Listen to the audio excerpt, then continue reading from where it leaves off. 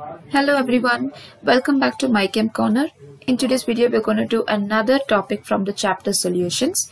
So if you're new here, please do subscribe to my channel and hit the bell icon so you receive notifications as and when I upload the video.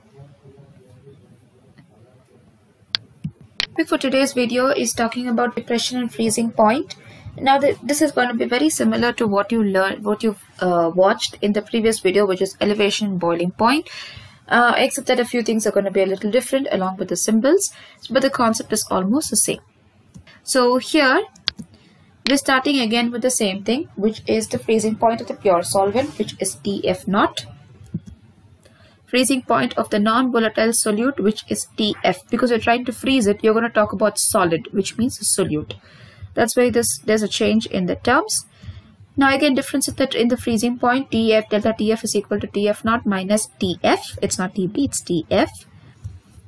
So delta TF is nothing but the depression in the freezing point. Now again, it's the same sentence here that for dilute solution in depression and freezing point is directly proportional to the molar concentration of the solute, where delta TF is directly proportional to M, which is molality. But to take off that proportional sign, you're going to add Kf there and name that equation as 1. So Kf is nothing but freezing point depression constant, molar depression constant, or it's also called as cryoscopic constant. Knowing these different terms are important because sometimes in problems you may come across these type of terms, which will then help you identify what it means.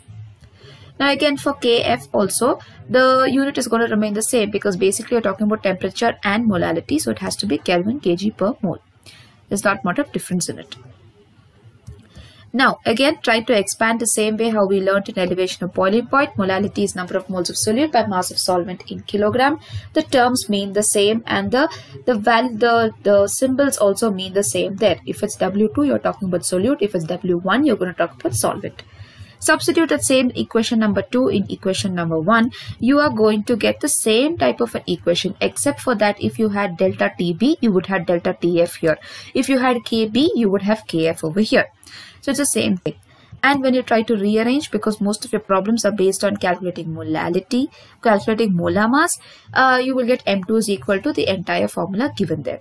So the problem is, the equation is the same thing, but except you're trying to get for delta TB, which is for boiling point. Here's delta TF, which is for freezing point. So the formula is pretty much the same. So let's try to solve a problem based on this. The question says 1 gram of a non-electrolyte solute is dissolved in 50 grams of benzene. Lower the freezing point of benzene by 0.4 Kelvin. The freezing point depression constant of benzene is 5.12 Kelvin kilogram per mole.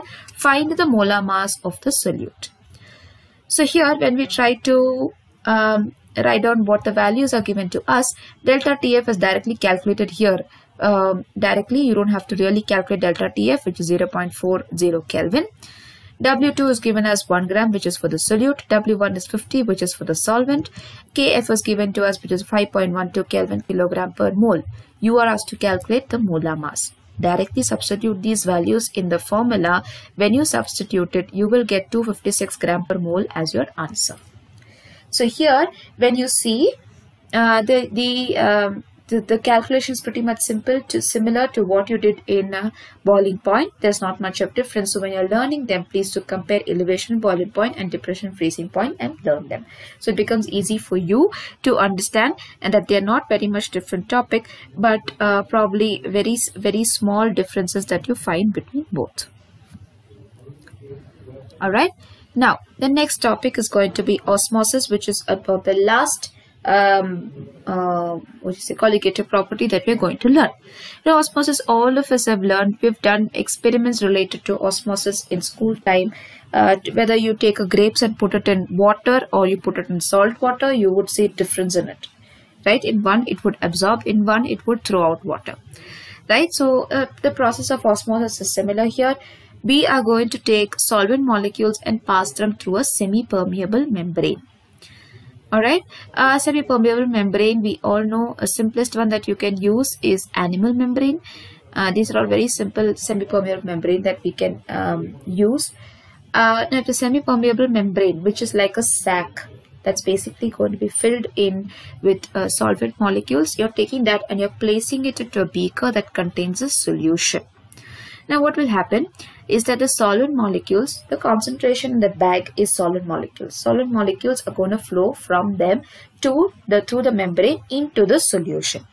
So this particular flow of the molecule from the solvent into the solution is called as osmosis.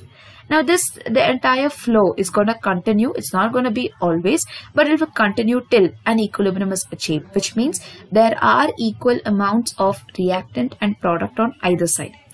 Till then, you will have this process continuing till an equilibrium is attained. Now, this flow, say you want to stop that flow. You wanted a particular amount to flow, you've done it, but you want to stop it. So then what do you do? At the solution side, you try to apply some pressure because the solvent particles are moving from the bag into the solution. So at the solution side, when you apply pressure, you're trying to stop the flow. That pressure is called as osmotic pressure. That osmotic pressure is a colligative property because it's going to depend on the number of solute particles now. Alright, so for dilute solutions, again we use the same sentence. Osmotic pressure is directly proportional to the molarity of the solution. So osmotic pressure is given as the symbol pi. Concentration C is nothing but molarity. Because you are dealing with some molecules over here, you have gas constant as R and T is temperature. Alright, so this is the equation you are going to use to further calculate your problems. Now, in this case, you take out concentration. Concentration is nothing but molarity. So that's nothing but number of moles of solute by volume of solution in liters. When you try to expand them and substitute it, number of moles of solute is nothing but W2 by N2 divided by V itself. So this entire equation that you see here except RT is nothing but the term for molarity. That is the equation you're going to use for further calculation of problems related to osmosis in this particular topic.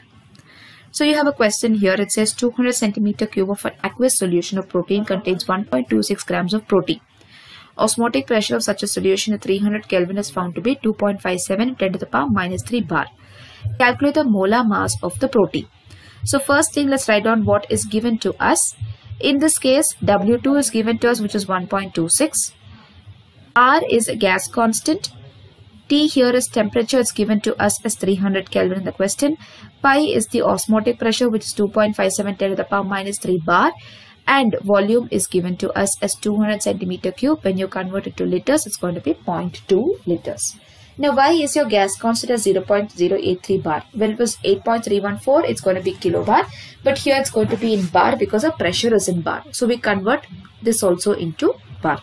When we substitute these values, you get your answer as 61.038 10 to the power 3 gram per mole. That's going to be our answer for this particular problem. Alright. Now, if two solutions have the same osmotic pressure, obviously we will have solutions more than one in a beaker. So if you have two solutions with the same osmotic pressure at a given temperature, such solutions are called as isotonic solution. A solution with a higher osmotic pressure is called as hypertonic. If they have lower osmotic pressure, it's called as hypotonic. These terms are important because you can be asked 1-mark questions based on these kind of terminologies. So you should know what they mean. Now, a 0.9% solution of NaCl in water is called as a normal saline water. We all know that. It is an isotonic solution with the fluid inside human RBC. This is the normal saline solution that is there in human red blood cells. Now, in this solution, blood corpuscles neither swell nor shrink, and that is why most of our medicines are mixed in normal saline and then they're given intravenous injection. Intravenous injection, I mean by giving an injection directly to the vein. Now when they do that, you can't directly put the medicine into it. You need to mix it in saline, normal saline water. When you mix in normal saline water, what happens is our blood cells will neither shrink nor it will swell. So that's why we use a normal saline water, and normal saline water is nothing but 0.9% solution of sodium chloride in water. Solution of NaCl in water with a concentration more than that particular is called as hypertonic. If it has more than 0.9%, which is the concentration of a normal saline water, then we call it as hypertonic. Now in such kind of hypertonic solution, if you place the blood cells, what happens is they would shrink. Now if it is the opposite, if it is less than 0.9%, then it is called as hypotonic solution. If you place a red blood cells into it, it would swell. So if you vary the concentration of a normal saline water and you try to put an intravenous injection, it will affect the RBCs. That's why we need a normal saline water with 0.9% of NaCl into it, so that your blood cells will neither shrink nor it will swell. Now when you learn osmosis, you always learn of something called as reverse osmosis. This is something that you see in filters nowadays. All of us have filters at home through which we drink water. There you have reverse osmosis. Now what does this reverse osmosis mean? The process of osmosis can be reversed if a pressure larger than osmotic pressure is applied. Now under these conditions, the solvent molecules move from solution to the solvent. A reverse happens through the semi-permeable membrane. Now where do we use this particular process? It is used in desalination of seawater. Now when pressure more than osmotic pressure is applied, pure water is squeezed out of the seawater. What will happen? All the salt that is there will be remaining in the there itself, and the remaining pure water will be squeezed out. The pressure required for reverse osmosis is very high because you're moving from a very high concentration to a low concentration. So in this case, trying to squeeze out that seawater, pure seawater, is going to be difficult. The type of a membrane that you can use for this is a film of cellulose acetate. Now cellulose acetate is only permeable to water. It cannot permit anything else. It will not allow any ions or any impurities from the seawater. So this is something that they use when they want to remove salt from seawater and give only pure water. Alright, so that was all about today's video. When I'm talking about the colligative properties related to osmosis, or about the freezing point, the depression in freezing point, I hope this video has been helpful to you all regarding the problems or any topic related to these topics. If there is any suggestion or any inquiries, please don't hesitate to write an email or write down your suggestions in the comment box, and I will see through it. I'll see you in the next video. Until then, take care.